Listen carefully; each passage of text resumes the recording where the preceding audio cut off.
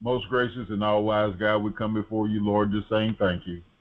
We thank you for things being as well as they are. We thank you that we're not in the elements.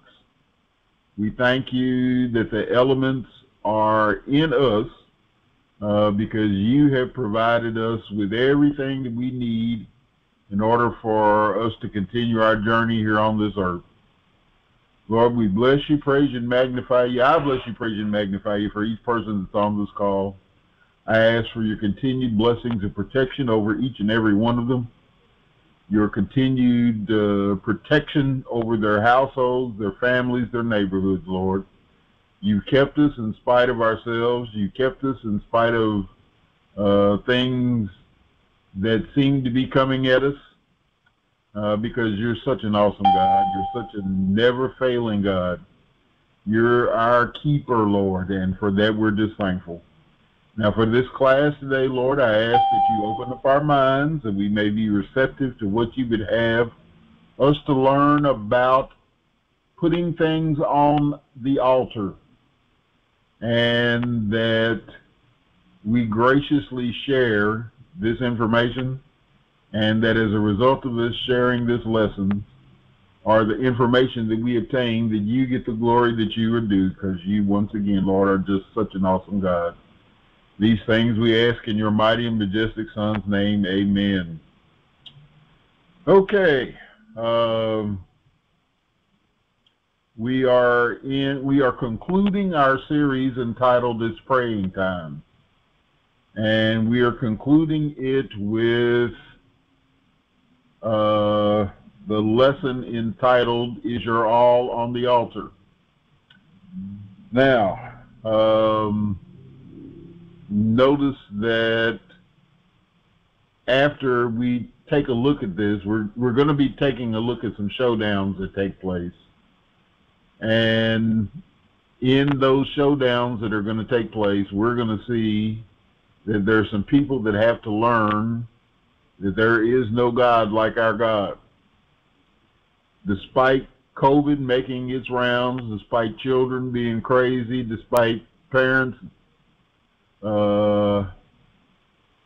having to defend and redefend their children, despite other things that are going on, we're still going to learn that our God is still God. There is no God but Jehovah. There is a great need at present for men and women to rebuild our altars. In other words, to call back God to some things. We need to call God back to our children, because it seems that many of them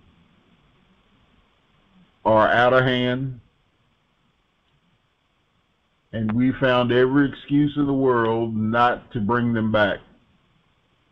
Anytime a 6-year-old gets a handgun, knows how to use the handgun, and shoots his teacher, things are out of hand. We also need to call back our churches, because our church has lost its direction. Now, what do I mean? Am I talking about the building that we worship in? No. I'm talking about the body of believers. We've sort of wandered away. We have found every excuse in the world to keep from worshiping our true and living God. Our community needs to be put on the altar. Gun violence is out of control. Anytime there's a shooting on the grounds of a church, you know things are out of control. Our community is accepting of people living out on the streets to the point that we've become insensitive to those who don't have. Boarded up houses, an all-time high. And now there are people breaking in those boarded up houses and setting fires. Then we have just an overall waiver of commitment. Our commitment to some things is gone. The meeting place in the home is gone. So, the altar is what is the meeting place with God. If the altar represented the time and space for an encounter with God, it makes you wonder how and when, as a body of believers, we are to meet Him today. It's where you climb Mount Moriah to give your Isaacs up to God. What is your Isaac? What do you need to put on the altar? Anything that comes before God needs to be put on the altar. Sometimes it's sickness, sometimes it's sadness, sometimes it's sorrow. There's a whole list of things that we need to be placing on the altar. It's also a place of sacrifice. It's a place where things need to be put to death. And it's a place of consecration. Now, the altar is a product of where it comes to the modern evangelical church. Preachers from the 19th century, like Charles Finney, used to invite people to come to a wooden sacrifice, or wooden piece of wood called the altar. And it was at that location that people professed Christ in Jesus Christ. Neither the altar nor the act of walking down the aisles is actually going to change people. But this evangelistic method provided a platform for people to proclaim their commitment to God as a result of their transformation.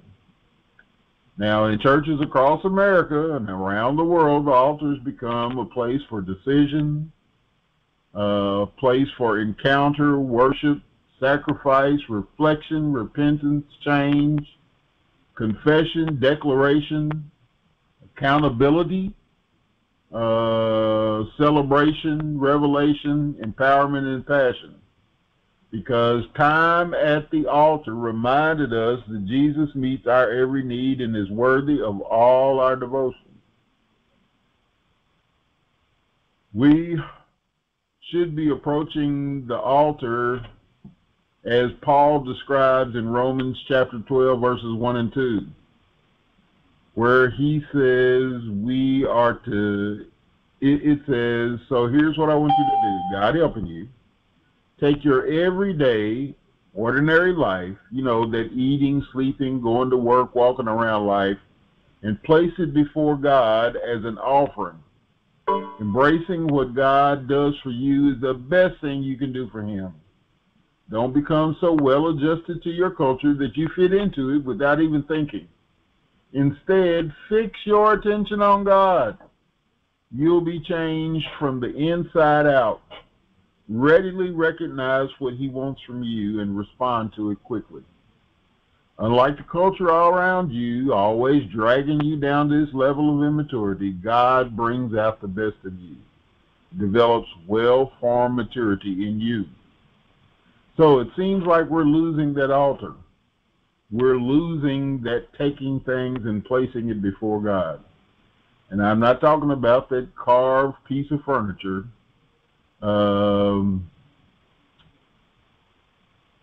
We're in danger of allowing other things to replace that altar. So, as we're taking a look at our lesson today, what was the spiritual atmosphere at that time? Well, the people were corrupt. The leadership in our lesson, Ahab and Jezebel, was the most wicked couple in the Bible because they led Judah into adultery. They forsook God and followed Baal. Jezebel blatantly honored and supported the priest of Baal. She was more zealous for Baal than Ahab was for God. Idolatry had been a problem over and over and over again in Israel. And it gravitated in whatever direction the wind of popular opinion blew. The crazy part is today, we're in that same spiritual condition. Whatever way the wind is going to blow, that's the way that we're going to be turning. They're really confused about who God really is and sometimes whether he even exists. So why would Jezebel be more loyal and supportive of her gods than we are of the true and living God? It's easier to believe in a lie that caters to your fancy. When you have no conviction, it's either to have it your way.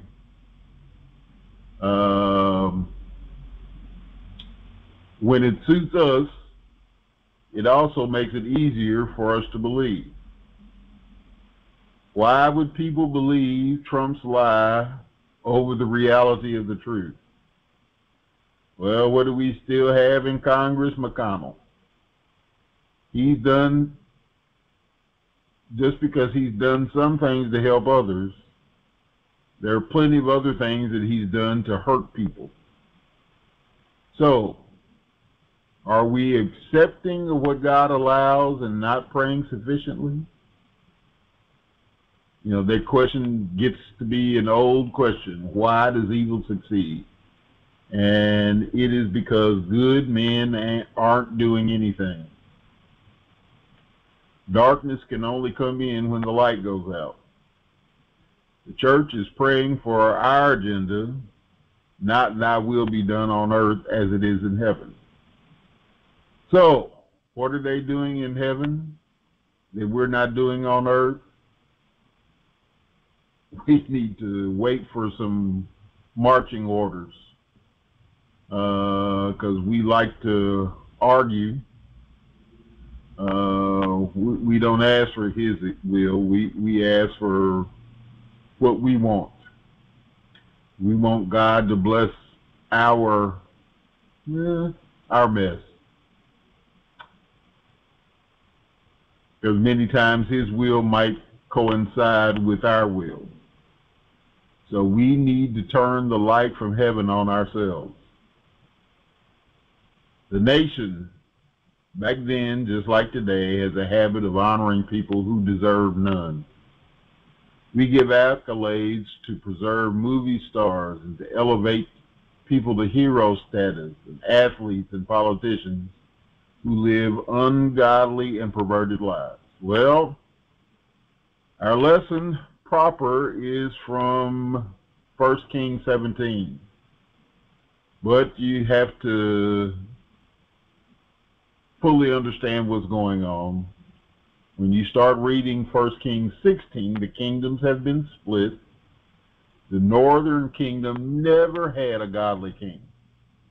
It's called Israel. The southern kingdom is called Judah and maybe had 6 or 8 godly kings. Because a few of the godly kings, they started in existence a while longer than those in the northern kingdom. Well, King Ahab comes in power in Israel. Ahab sins against God. All sin is against God. But he sinned more than any of his predecessors. And to make matters worse, who did he marry? He married Jezebel. He worshipped Baal. They went crazy. His dad was Omri. He was the king of Samaria. So that's why the Samaritans are messed up. Jezebel's father was Isabel. He was the king of the Sidonians, which was the capital of Baal worship. Ahab built an altar to Baal and worshipped Baal. He allowed Jericho, which had been destroyed by Joshua. Joshua destroyed Jericho, And Joshua put a curse on Jericho, but Ahab had Jericho rebuilt in spite of the curse. And God was sick and tired of Ahab. So, what does he do? He sends a prophet, Israel's greatest prophet, Elijah, the Tishbite from Tishbe. Elijah's name means the Lord is God. And his ministry as a prophet was to oppose the worship of Baal in Israel and deal with the sin and idolatry of Ahab. Because God was displeased with Israel, he sent Elijah to Ahab to tell him that there would be no rain for 3 years. He sent Elijah on a mission. The brook where Elijah was sent dried up because God wanted Elijah to move. Sometimes we don't move when everything seems to be in place. So, Elijah's, here we go, Jezebel's evil influence and Ahab's leadership led the nation of Israel into idol worship. 1 Kings 16:33 says, he made the God of Israel angrier than all the previous kings of Israel put together. Because it was always a dark time, but God always raised up somebody to be the light.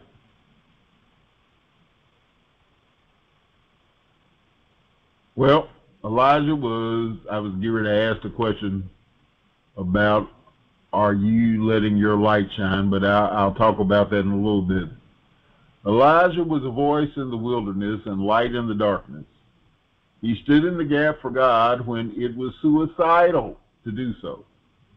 He needed more heroes like him, and we need more heroes like him, especially in our sin-sick society. In Exodus 5:2, Pharaoh asked a question that many have asked about God, and God's about to answer the question. Pharaoh asked, and who is God that I should listen to him and send Israel off? I know nothing of this so-called God, and I'm certainly not going to send Israel off. Well, what did Pharaoh learn? He learned exactly who this unknown God is, this so-called God. There's always been a contest between the true and living God and those other gods that we have in the Bible. So, many times we could be like the announcers for the wrestling when they ask the question, are you ready to rumble? Well, the question is, are you ready to rumble with God? We see in Exodus chapter 7, verses 10 through 12, there is the battle between the God of Israel and the God of the Egyptians. And in Numbers 33:4, we see the result. They'd been warned, but in Numbers 33:4, it says, meanwhile, the Egyptians were burying all their firstborn sons, whom the Lord had killed the night before.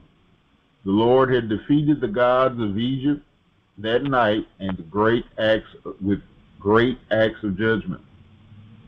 Then we see in 1 Samuel chapter 5, the God of Israel versus the God of the Philistines. His name is Dagon.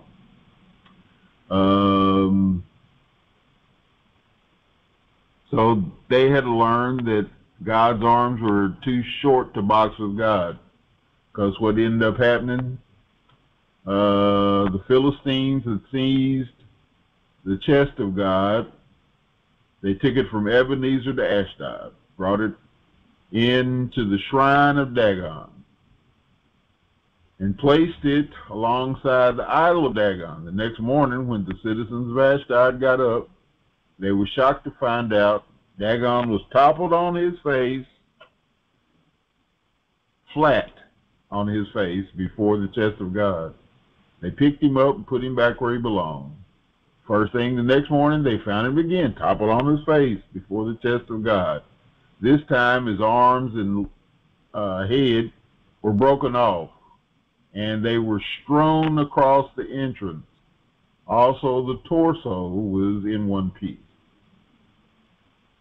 That's why today the priests of Dagon and the visitors of the Dagon shrine in Ashdod avoid stepping on the threshold.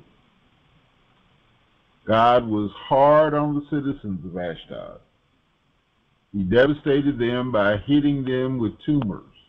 This happened in both the town and the surrounding neighborhoods. He let loose rats among them, jumping from ships there. Rats swarmed all over the city, and everyone was deathly afraid. When the leaders of Ashdod saw what was going on, they decided, this chest of God has to go. This chest of God of Israel has to go. We can't handle this, and neither can our God, Dagon. Wait a minute. So if your God is the real thing, then why is the true and living God overpowering it? Well, once again, they find out. They called together all the Philistine leaders and put it to them. How can we get rid of this chest of God of Israel? The leaders agreed, move it to Gath. So they moved the chest of God of Israel to Gath. But as soon as it moved there, God came down hard on that city too. It was mass hysteria. He hit them with tumors. Tumors broke out everywhere in the young, in the town, and the young and the old. So they sent the chest of God to Ekron. But as soon as the chest was being brought into town, they said, you're going to kill us by bringing that chest of God. Y'all not doing that. So they called the Philistine leaders together, get it out of here. And this chest of God of Israel, send it back to where it came from. We're threatened with mass death. Everywhere, everyone was scared to death when the chest of God showed up. God was already coming down very hard on the place. Those who didn't die were hit with tumors. All of the city's cries of pain and lament filled the air. So, the next episode that we see, the next battle, is the God of David versus the God of Goliath. And we know how that ended up. Then we have the God of Philip versus the God of Simon. In Acts chapter 8, verses 9 through 13, a man named Simon had been a sorcerer there for many years, amazing the people of Samaria and claiming to be someone great.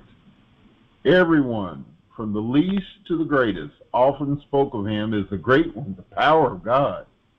They listened closely to him because for a long time he had astounded them with his magic.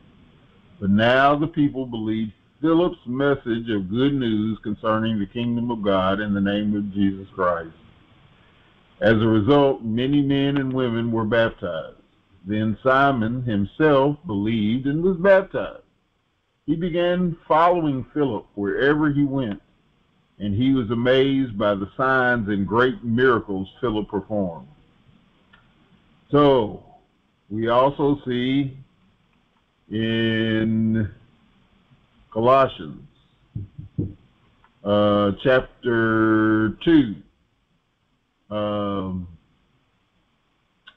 it says, when you were stuck in your old sin-dead life, you were incapable of responding to God. God brought you alive right along with Christ. Think of it, all sins forgiven. The slate wiped clean, that old arrest warrant canceled and nailed to Christ's cross. He stripped all of the tyrants, spiritual tyrants in the universe, of their sham authority at the cross and marched them naked through the street. So don't put up with anyone pressuring you into the details of diet, worship services, or holy days. All of those are mere shadows cast before what was to come, the substance of Christ. Don't tolerate people who try to run your life, ordering you to bow and scrape. Instead, that you join their obsession, insisting that you join their obsession with angels and that you seek out visions. They are a lot of hot air. That's all they are. So, you saw time and time again episodes of people's arms that were too short to box with God. So now we come to 1 Kings chapter 18. And there is a little showdown that takes place. But before the showdown does, we're told about things were being scornful. I'm starting with verse 1. Long time had passed. Then God's word came to Elijah. The drought was now in its third year. So remember, I told you, for 3.5 years, there was not to be any rain. Ahab had been looking for Elijah. Elijah was hiding right in plain sight. So after 3.5 years, Elijah comes out of plain sight, and Ahab was not happy to find him. He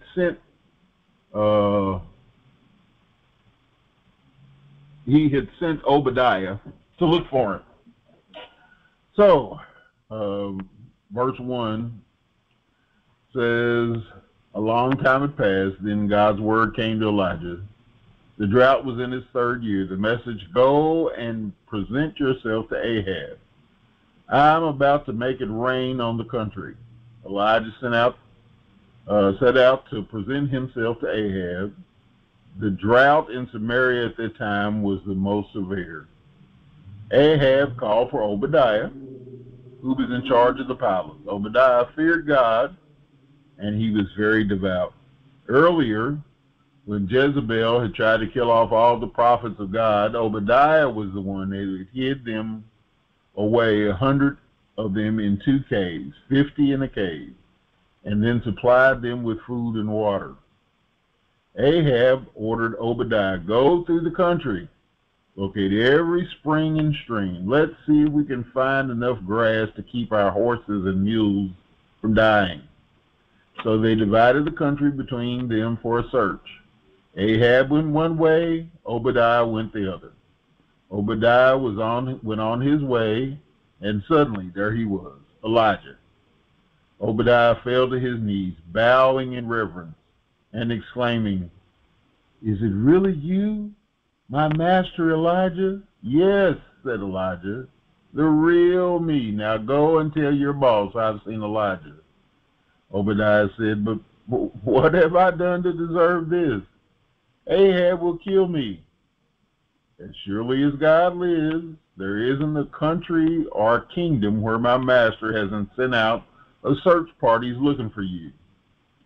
And if they said, we can't find him, we've looked high and low, he would make that country or kingdom swear that you were not to be found. And now you're telling me, go and tell my master Elijah's found? The minute I leave you, the Spirit of God will whisk you away to who knows where. Then when I report to Ahab, you have disappeared and Ahab will kill me. I've served God devoutly since the day I was a boy. Hasn't anyone ever told you that what I did to Jezebel when Jezebel was out to kill the prophets of God, how I risked my life by hiding 100 of them, 50 to a cave, and made sure they had food and water? And now you're telling me to draw attention to myself by announcing to my master, Elijah's been found. Why, he killed me for sure. Elijah said, as surely as the God of angel armies lives, and before whom I take my stand, I'll meet your master face to face this very day. So Obadiah went straight to Ahab and told him, and Ahab went out to meet Elijah. The moment Ahab saw Elijah, he said, so, It's you, old troublemaker. It's not I who has caused trouble in in Israel, Elijah said, but you and your government. You dumped God's ways and commands and ran after the local gods, the Baals. So, first thing we see is the scornful. When we are wrong, we have a tendency of pointing the finger at others. My dad always said, when you point a finger with others, you have three fingers pointing back at you. Ahab sees Elijah and is not happy, calls him a troublemaker. And a troublemaker is a person who stirs up discord, disturbs others, agitates, causes mental agitation or distress. In fact, Paul told Timothy, 2 Timothy chapter 4, verses 1 and 2, I can't impress this on you too strongly. God is looking over your shoulder. Christ himself is the judge, with the final say in everyone living and dead. He is about to break into the open with his rule. So proclaim the message with intensity. Keep on your watch. Challenge, warn, and urge people. Don't ever quit. Just keep it simple. And in Acts chapter 4, verse 31, we find that while they were praying, the place where they were meeting trembled and shook. They were all filled with the Holy Spirit and continued to speak God's word with fearless confidence. So, here's our point to ponder. You have realized that you get into, when you finally decide to get serious about serving God, when you are 100% sold out, you're viewed as a troublemaker. Why are you viewed as a troublemaker?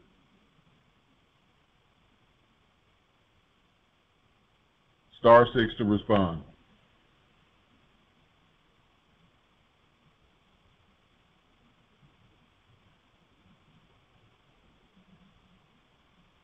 I have to speak up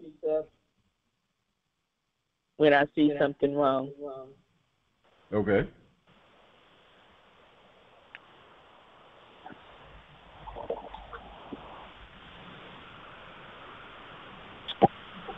Anybody else?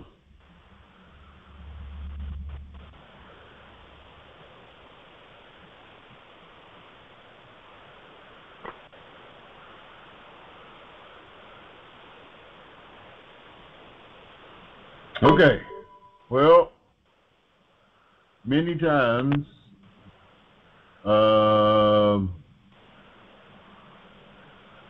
we should want to be known as a troublemaker, because we should want to be known for one who makes trouble for the devil. We should want to make it hard for people to go to hell. We should want to make it hard for depressed people to stay depressed. We should want to make it hard for God's people to stay broke. We should want to make it hard for false prophets to fatten their pockets by preying on the ignorance of God's people. That's what we should be about as being a troublemaker. Well, here's point to ponder number 2. Most people are satisfied living around the altar. But when you are chosen to live on the altar as a living sacrifice, putting that everyday part of your life before God, what is the difference to you between living around the altar and living on the altar? Star 6 to respond.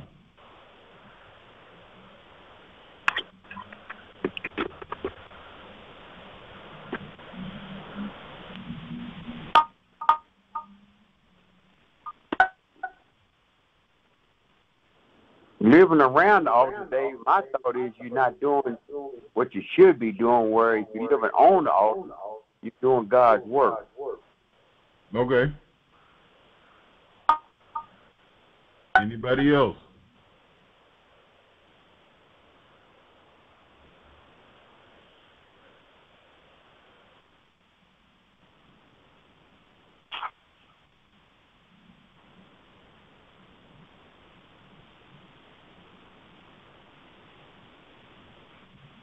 Okay. How about this? When we're living around the altar, we don't have to give anything up. We don't have to burn anything. There you go. We can check off our boxes. I went to Wednesday service, check. I went to Sunday service, check. And that's enough for me. But when we're living, there are some things that we used to do, we don't do them no more. It ain't because we can't. We just decide not to do them that way.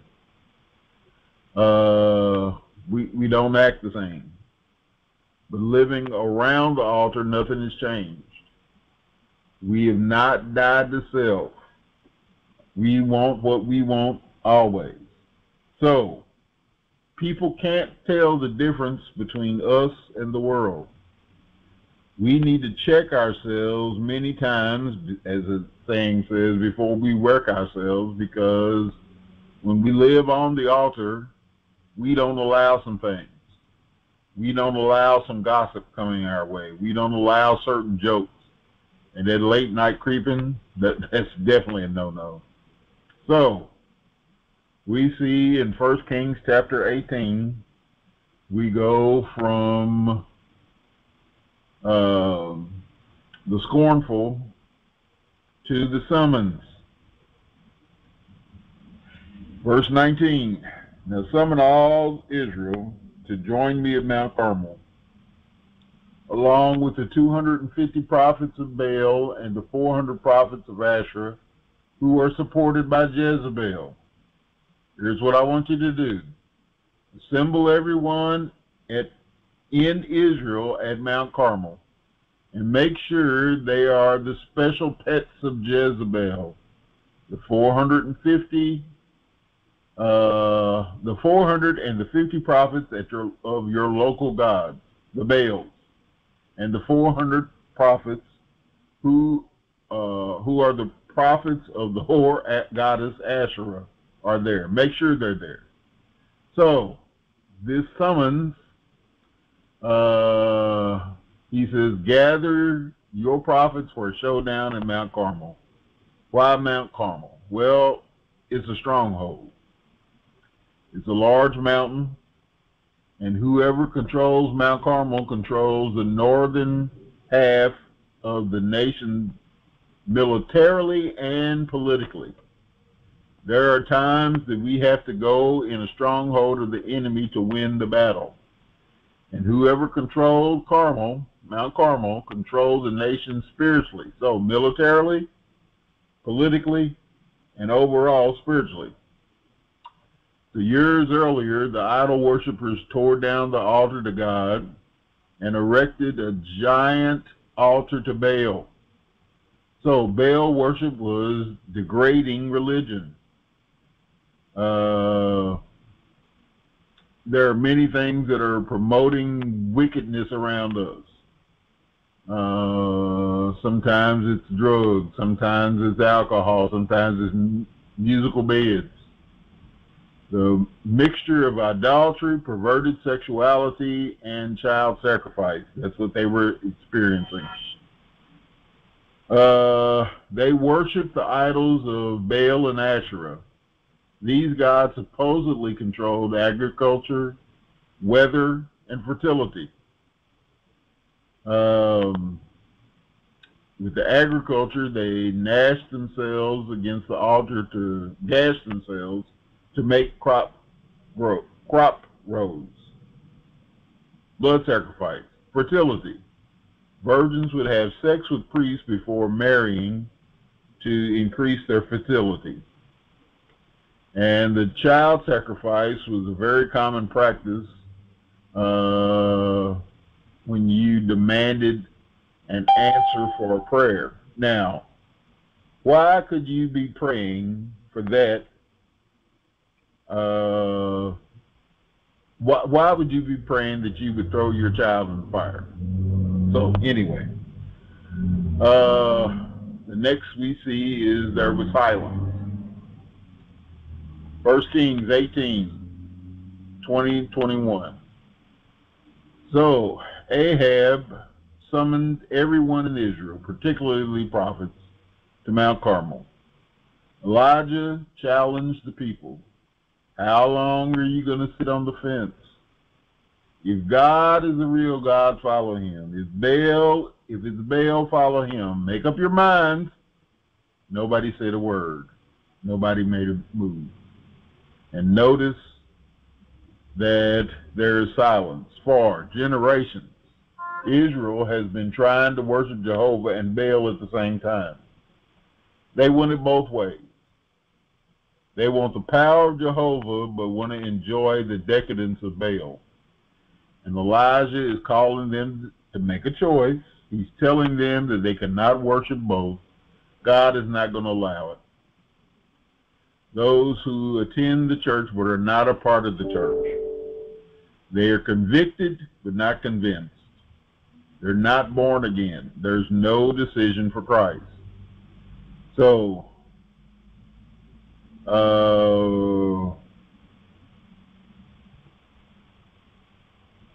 Matthew 6:24 says you can't worship two gods at one time. Loving one God, you'll end up hating the other. Because adoration of one feeds contempt for the other. You can't worship God and money both. So, here's our next point to ponder. Is it physically impossible to straddle a fence in the physical world? If it is, why do we think it's possible in the spiritual world? Once again, if it is physically impossible to straddle a fence in the physical world, why do we think it's possible in the spiritual world? Star 6 to respond.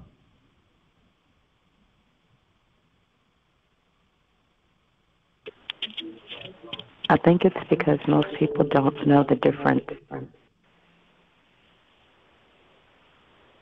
And they don't know the problems that can come about when they do. Okay.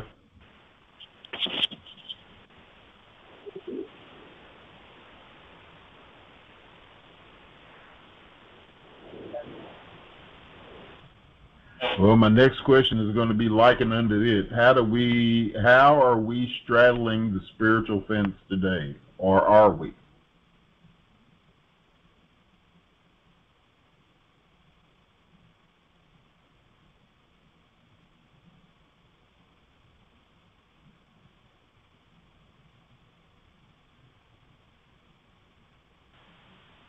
Star 6 to respond.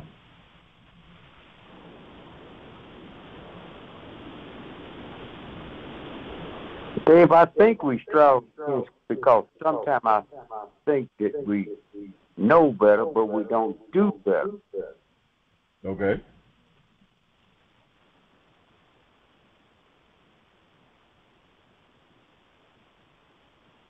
We don't know or we don't care to do? We don't care to do better. All right. Yes, sir. When we're pretending, nobody calls us out. We think it's okay. All right.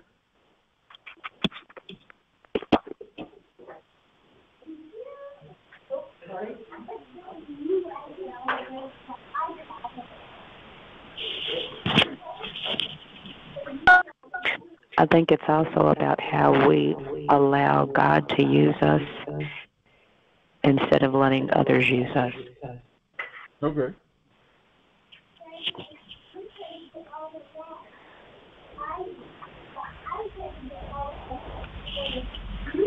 So, here's the question. Does that mean we're attached to anything? We're committed to anything? It's crazy that many times more committed to the church than we're committed to Christ.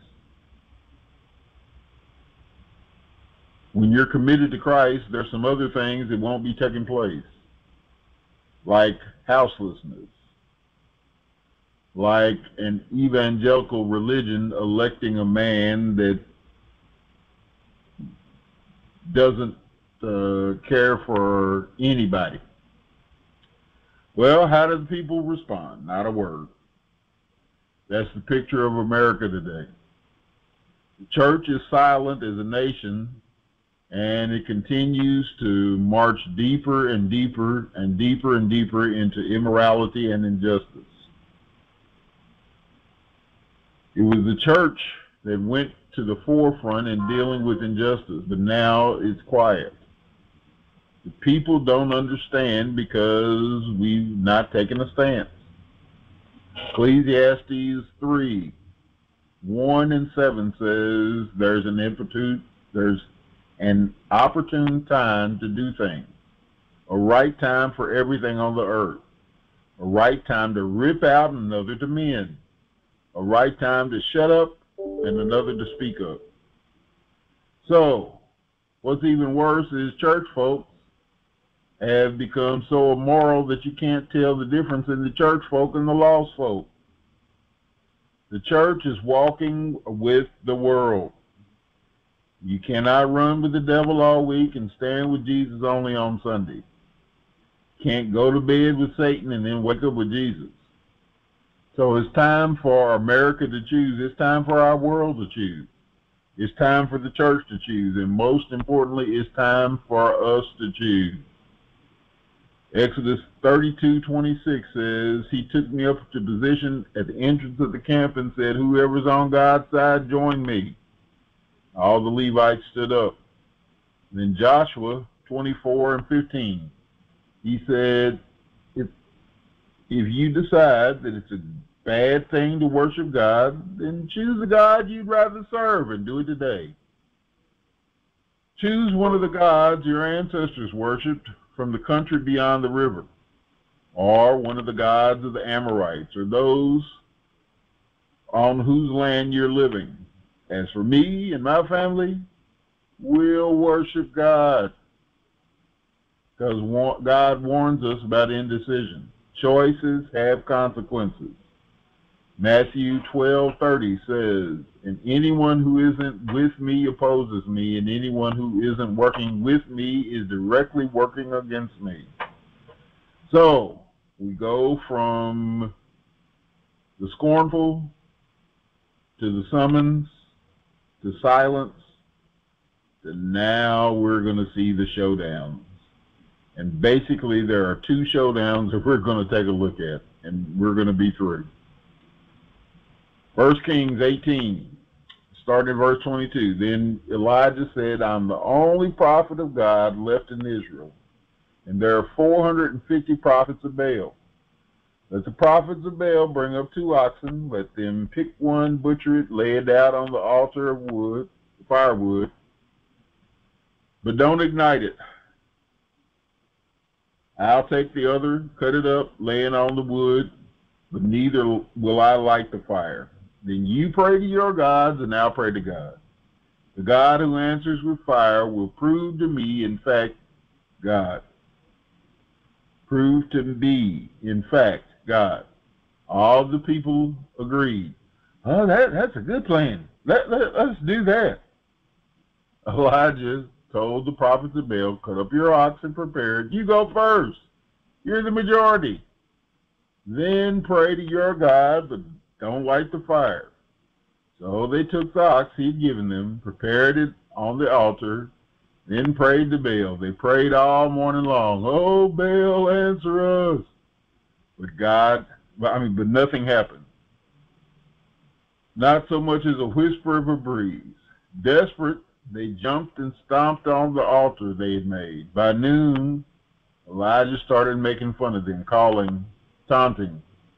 Call a little louder. He's a god after all. He may be off meditating somewhere, or maybe he's gotten involved in a project, or maybe he's on vacation.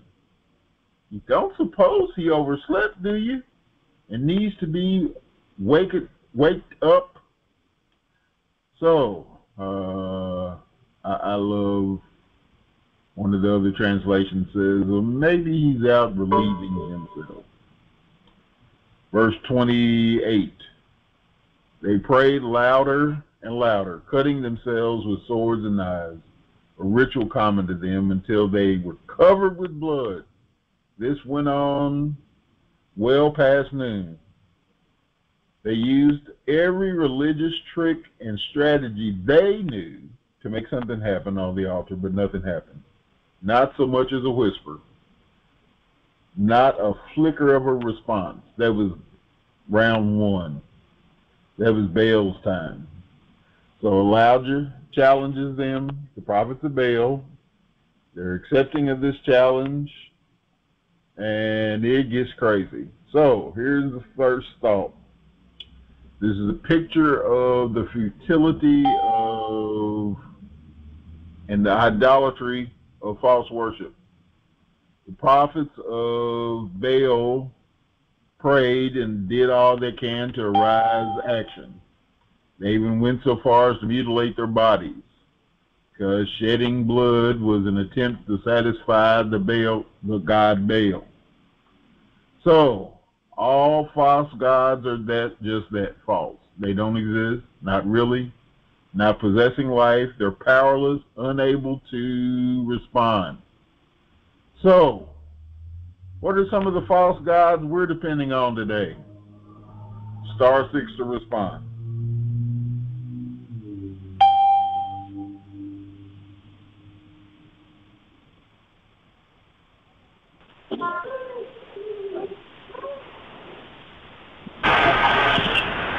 Democrats. Yes, sir. What are some others?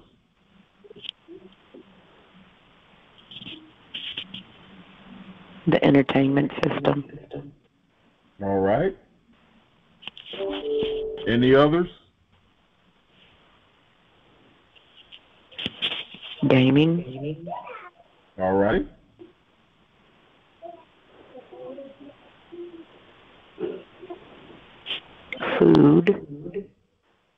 Food, drugs, alcohol, the biggie, the lottery. Shopping. Most definitely. And don't leave out musical beds.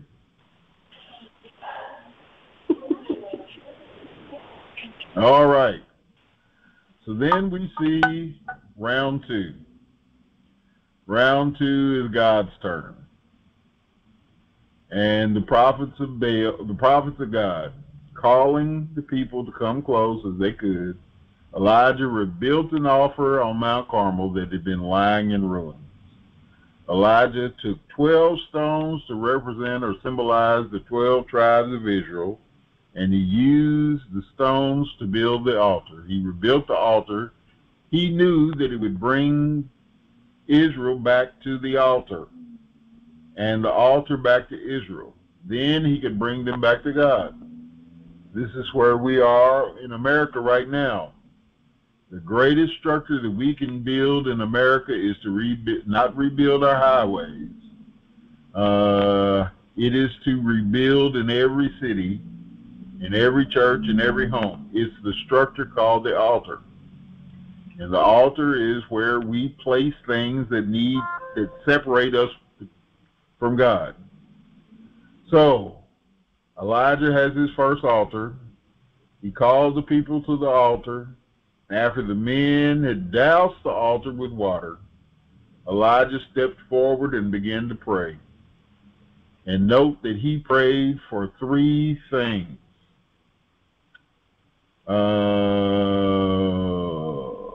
Verse 36.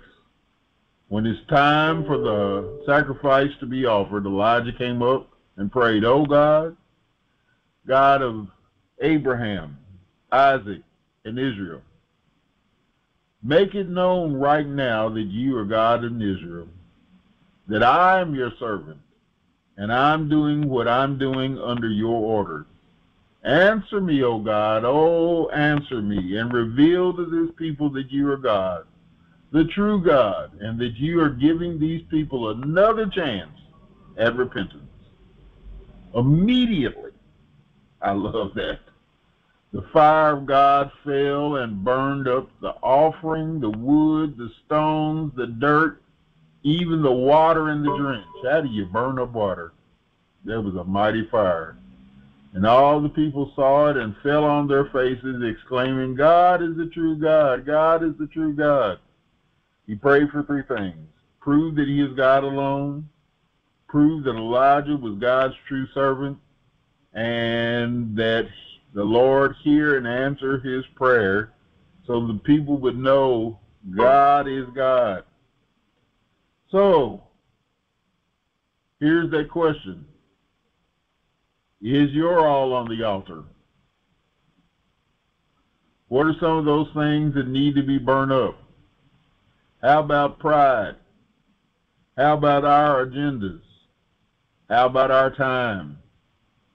How about our ministries? All these things, when they are relating to self, need to be put on the altar. So, as we conclude our lesson today, there are lots of things that you see there in that graphic that need to be put on the altar. But we also see that there are some things that that altar should contain. That altar should be built on the Jesus Christ as the chief cornerstone. That altar should contain the instructions to evangelists, pastors, teachers, apostles, and prophets.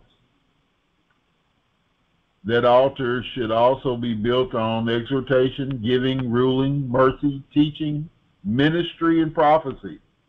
Not our ministry, but the ministries that God has given us. And it should involve discerning of spirits, prophecy, interpretation of tongues, miracles, various tongues, words of wisdom, faith, words of knowledge, and healing. So all of the things that are there to produce our altar. So give some thought as to what in your life needs to be put on the altar. Once placed on the altar, make sure you leave it there. Don't pick it back up. Be prepared to be an intercessor for those in need of rescue or deliverance. Share with others how Christ came to incinerate those things in our lives that are not like him. Be an obedient giver. There are some things that you'll have to take to the altar and be prepared to alter some other things. Don't confuse with what you need to burn up in your life with what you need to change. Either way, put it in God's hands. Next week, we begin a new series. And that new series is Be About Going. We will be talking about the tears of a soul winner. And our primary scripture will be coming from Psalm 126, verses 5 and 6. So, I thank you for joining us today. I pray that you will take your burdens to the Lord and leave them there. I pray that you will know what needs to go on the altar.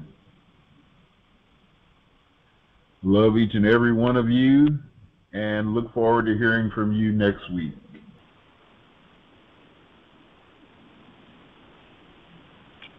You have long for sweet peace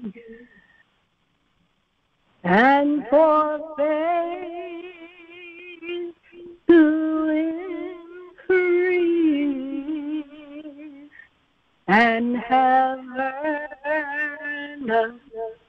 leave everything. Pray. but you cannot have the rest of the earthly land until all the altar is back. Is your on the altar sacrifice blame. The